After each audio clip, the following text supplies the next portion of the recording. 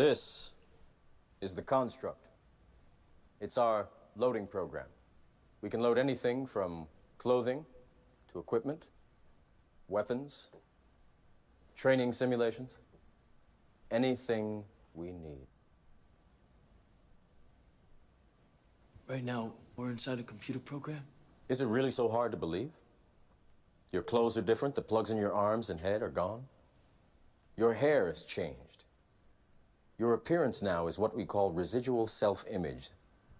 It is the mental projection of your digital self. This isn't real. What is real? How do you define real? If you're talking about what you can feel, what you can smell, what you can taste and see, then real is simply electrical signals interpreted by your brain.